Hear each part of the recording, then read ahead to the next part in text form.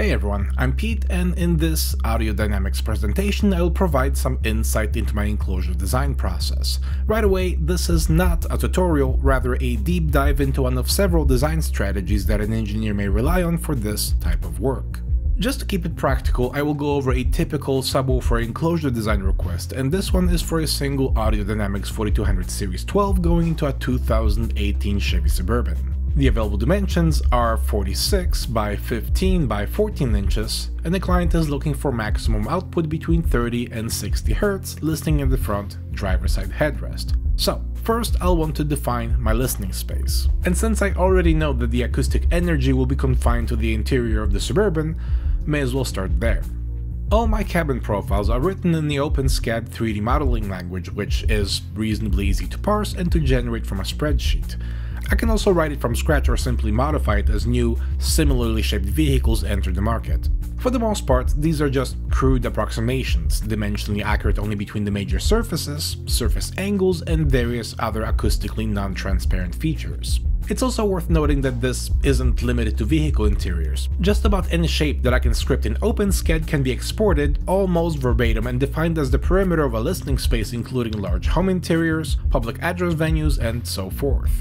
These perimeters can be assigned damping factors, and models with different values can be stacked to represent, for instance, a vehicle with a rigid, acoustically dead floorboard, a mesh of body panels with some low-frequency losses, and perhaps a highly compliant convertible roof. Next, there has to be an input coordinate. This is where I'm listening from, and since the client is interested in the response to the headrest, I'll just hover it there. This is generally something that I'll tag as I'm writing the model, but for the purpose of this video and apart from all the rendered graphics, I'm using OpenSCAD as a viewer for what would otherwise just look like me launching a series of macros. Next, I'll want to define some outputs. This is what I'm listening to. And a separate output is configured for each path that the pressure takes in or out of the enclosure. This includes the individual vents and the individual drivers, each defined by a set of coordinates, the inflow-outflow orientation along those coordinates, and the radiating area. So, for instance, an enclosure with 3 subs and 3 vents would need a total of 6 outputs to represent all the radiating elements, their respective positions, and which way they're facing. Anyhow, if I'm not already familiar with the driver's behavior, I will model it in the lowest plausible acoustic order. So, just to walk the 4212 through that process, going strictly by the TS parameters, I can see that an efficiency bandwidth product of 67 and a total Q of 0.433 indicates optimal performance somewhere between sealed and vented, at least by the conventional wisdom. So, for the benefit of the exercise, I will model it both ways, starting with sealed, which also means that I only need one output. My enclosure templates are built in FreeCAD, and these are fully parametric models with live feedback to the spreadsheet workbench where the dimensions are formatted into a node-based script for the entire signal path, including all the metadata for how everything is shaped. I can also express these as a one-dimensional chain of lumped elements for analysis in something like the Acoustic Abacus, if anyone remembers that. Anyway, here's a sealed model, some dimensional constraints from the request form. Output 1 inside the Suburban connects to the enclosure through the piston area of the sub, and now that everything has dimensions, I can offset the model so that it sits right where the actual enclosure will sit. Once the simulation is ran, a 96-point proactive data table is dumped into a spreadsheet. This is where all the response and the impedance information is plotted and compared. I can also import this in the Room EQ wizard with a series of smoothing filters or generate vertices for the presentation graphs. Anyhow, this is my first glance at how the sub operates, with the pressure emanating from the back of a sealed cuboid in the cargo area, traveling across the Suburban, and consolidating up front where the listener sits. I can also change the listening coordinate to see what's happening at the dash or anywhere else inside the cabin model. So, for instance, if I'm designing an SPL enclosure for someone being metered at the passenger side footwell, that is a completely different transform function from the one describing what happens at the driver's side headrest. And what I'm seeing at the headrest is that the sub, even with a full 119.82 liters of chamber volume behind it, is almost unusable for what the client is asking. Just for reference, an equal loudness counter for the upper threshold of the decibel scale will look something like this. Here it is gated between 30 and 60 Hz, and this is roughly what we're shooting for, ideally with a 1 watt sensitivity somewhere at or above the 90 decibel threshold. It's also worth noting that as the sealed chamber is incrementally reduced in size, with each new trace representing a quarter volume reduction, it becomes apparent that the acoustic suspension alone has very little influence over the total Q factor. There also doesn't appear to be much of a difference as I move the driver across the back and then across the top of the enclosure. So if these are my variables, at least now I have an insight into why a sealed enclosure of any size or orientation isn't going to work. And I've gone through the process of checking because, as you just saw, the TS parameters are just indirect hints when they aren't plugged into anything. And regardless of what the QTS or the efficiency bandwidth product suggests, the 4212 is a heavily backwave dependent driver. So next I'll want to explore some vented solutions. And for that I'll need a second output mapped to wherever the backwave exits the enclosure. Here's my template for a simple transmission line representing the lowest acoustic order among the vented enclosures. And once everything is linked up, it becomes immediately apparent just how backwave dependent the 4212 actually is. The main problem that I'm seeing now is the steep efficiency bandwidth imbalance. This is largely to do with how the driver manages its motor force, and there is only so much that can be done to correct this given the circumstances. Right away, the response tells me that the system is severely underdampened, and with the enclosure template already populated with the maximum available dimensions, a larger, longer waveguide simply isn't an option. That just leaves me with a series of variables that control the extension and the sensitivity, more so than the shape of the response. And these include the overall line length, constrained by the maximum width, the average cross-section, constrained by the maximum height and depth, the line taper, constrained by the driver's mounting clearance, and the driver's position along the waveguide, constrained by a combination of everything I just listed. In other words, there appears to be no practical form that a transmission line can take in this particular space with this particular sub to let me dial in the response that I'm after. Though this is only the third order with plenty more ways to control the driver. The main takeaway here is that sometimes it's not the enclosure type that's the problem. Obviously transmission lines can sound amazing under the right conditions. Oftentimes it's the geometric limitations of the available space, clearances, and the driver's electromechanical incompatibility with these circumstances. Case in point, if I simply pull the 4212 out of that model and swap in a 2212, already the response at the listening position is far less problematic. But that's also not an option, so instead I'll have a look at what the 4212 does in a fourth order enclosure. Here's my template for a single stage Bass-Reflex, once again populated with the maximum available externals. This one is set up for modeling with quasi-cylindrical waveguides, and I have presets for all the common cross-sections used by Precision Port and similar vendors. Though, after some modeling, it becomes apparent that none of the 4 common vent models at any length or quantity will give me a consistent 30 to 60 output. Again, this has to do with how the 4212 manages its motor force, but there's also a series of physical constraints like the maximum achievable vent length, the axis on which these vents don't run into other solids, and the mounting area per vent relative to its throughput. Case in point, with an outer flare diameter of 9.25 inches, I can only side-fire a single 6-inch vent with 3 4-inch vents as the next closest option. So that's an entire side of the enclosure in exchange for about 37 square inches of laminar throughput, and that's if there's clearance between the ports and whatever panel extends past the wheel well. A quick image search tells me that it's all flush, so I doubt it, and the resulting frequency trace indicates even worse damping than with a transmission line. Thankfully, I can restore some of the pneumatic properties by reducing the chamber volume, in this case just dragging the left wall over, and to maintain the response I also have to reduce the vent area given that the precision ports are already at their full length. In the end, however, the 4212 does not appear to benefit from capacitive damping other than to have all the acoustic energy lump around the system resonance. This is the all too common one-note wonder scenario, and a lot of prefabs suffer from this simply as they do not distinguish between how different drivers need to be controlled. What's more, by the time I've exercised the constraints down to 31 liters of damping volume with a single 3-inch precision port maintaining the response,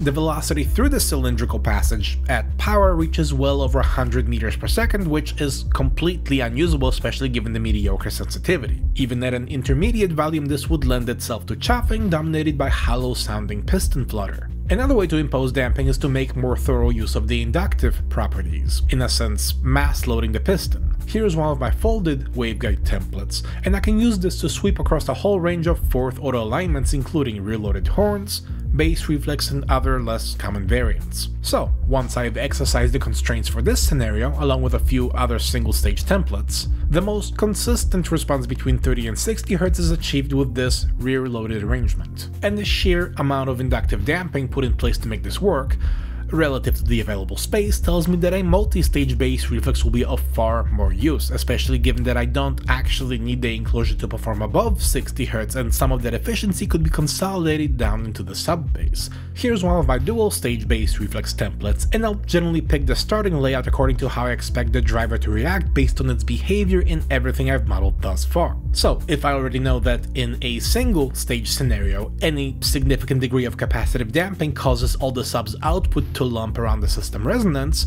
in a dual stage scenario, I can just pick whatever geometry results in the smallest possible chamber volume for the active side, which in turn limits the reactance that would otherwise result in the dreaded one-note response profile. And with the second reflex stage driving down the upper slope, the output is consolidated between the two peaks. Also, as I shape the response, you'll notice that I'm not tuning to a frequency as is often misunderstood.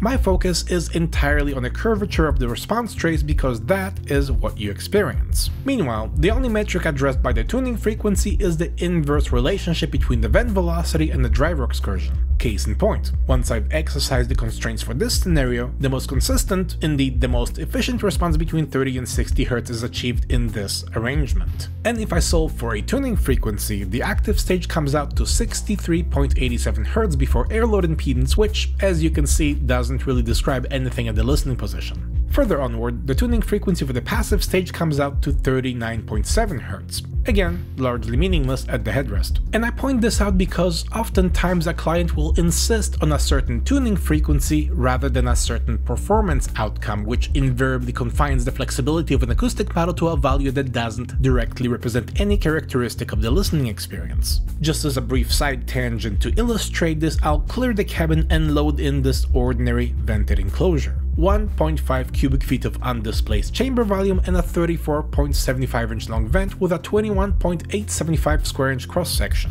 Mathematically, this puts the system resonance at 31.89 Hz, meanwhile here are three completely different performance outcomes simply as I swap three different 12s in and out of that box. And this is the inherent problem with defining or even referring to an enclosure by its tuning frequency. Rather than a specific outcome, it describes an incidental property common to a series of outcomes which vary in tandem with the TS parameters. So let's focus on the tuning frequencies and instead eyes on the output. Speaking of which, as we return to the exercise, given that a single passive reflex stage is already enough to put the response on target, I'm not going to model any additional reflex stages. In all likelihood, what I'm looking at here is already the most efficient use of the available space. I will, however, forgo that intuition and fast-track the sub through a series of bandpass iterations. Right away, here is a third order arrangement with all the constraints already exercised for the closest parity with the target response. I'm also back down to a single rectangular output as 100% of the pressure channeled into the cabin is through that vent. And while this is a notable improvement of our sealed enclosure, it is also not the way to control the sub, at least in the context of the desired outcome. Next up is this fourth order arrangement, once again already worked out to the optimum, and you'll notice that to achieve clearance the sub has to mount at an angle of 15 degrees on the y-axis. Performance-wise, this is basically just a higher QTC variation of the third order bandpass, and as such it is even less usable. In fact, this could be viewed as another example of how a client might inadvertently lock himself into a poorly performing design. Supposing for the moment that the request specified a fourth order bandpass as the one and only way for me to exert pneumatic influence over the driver, suddenly this is the best we can do. And the takeaway here is that you should always let the driver's behavior dictate what type of an enclosure to counterbalance it with instead of uncritically confining your options to something that may not even work. Up next, here is the optimal 5th order series tuned bandpass, already a far better candidate performance-wise. In fact, so is the optimal 5th order parallel tuned variant. And just like their third order counterpart, both designs take advantage of the minimal forward clearance as the sub fires directly into a waveguide. The only limitation here is that the vents have to fire upward, at least in the real world. In software, I can still flip the model to examine the difference in response, even if it violates the maximum height constraint. Going up to 6th order means that the driver returns to its 15-degree tilt with the chamber on either side of the piston. And since there simply isn't room for a duct between the two, that just leaves me with a parallel tune variant. Here it is with the constraints exercised for the target response, and this is also where it becomes apparent that I'm running out of maneuverability. Despite all the individually controllable forces acting on the driver, my best attempt to match the equal loudness contour is already further off target than at least one of the 5th order models. Meanwhile, there's really no room for any additional reflex stages, which also marks the upper acoustic threshold for this exercise. Next, the optimal enclosure style is determined in part by the reference efficiency and in part by the aerodynamic losses along the pressure path, so the tallest trace doesn't necessarily indicate the most efficient throughput, which is what ultimately governs the enclosure's performance at volume. Bearing that in mind, it looks like there's a toss-up between a dual-stage Bass-Reflex and the 5th-order parallel-tuned bandpass, with the average efficiency favoring the latter. However, it also looks like the pressure flowing through the lower frequency vent in the bandpass enclosure has about the same overall velocity as the outer stage vent in the dual reflex enclosure, difference being that in the case of the bandpass, this also represents nearly 100% of the output along that bottom hump, and only a smaller portion in the case of the Bass-Reflex, with the piston reinforcing the output above and below the active chamber's resonance. So this is the more functional approach. Though it's also worth noting that close candidates like these can sometimes flip depending on the manufacturing workflow. For instance, these templates are meant for basic wood construction. As such, they break the design up into a series of flat, set thickness panels with angles upwards of 45 degrees. Behind the scenes, each vent is defined as a chain of segments, each with its own starting and ending cross-sectional geometry, length, and a set amount of air load reactants applied at specific intervals to simulate the effects of each bend along the path. But if the same two enclosures were drafted for stack, fabrication, or injection molding with uninterrupted cross-sections and only the frictional losses of the airflow changing directions applied to the model, suddenly the 5th-order bandpass emerges at a slight aerodynamic advantage. And just as a further aside, this is also one of the main reasons why I do not offer on-the-spot enclosure recommendations. There is literally no process that I can work through in my head that makes any of what I've shown you in any way redundant. Anyhow, once the dual-stage Bass-Reflex has been established as the best suited given all the conditions at play, I can move on to the structural considerations. For any given workflow, this comes down to some fine element analysis of the shearing forces along the driver's mounting cutout and the bending forces along the individual panels. Mind you, this is wood with anisotropic properties, making the analysis helpful rather than exact, at least with larger builds. Meanwhile, the point is to brace or to double stack only when doing so is of more benefit than the simultaneous cost of the resulting displacement and disruptions to the laminar airflow. That being said, there is no such condition here, owing largely to all the internally adjoining baffles, which also means that the final design can now be redrawn as an easy-to-follow set of step-by-step assembly instructions for the client. And this too will differ from one manufacturing process to the next, so if the geometry should happen to be more involved, the final assembly could take the form of a step file.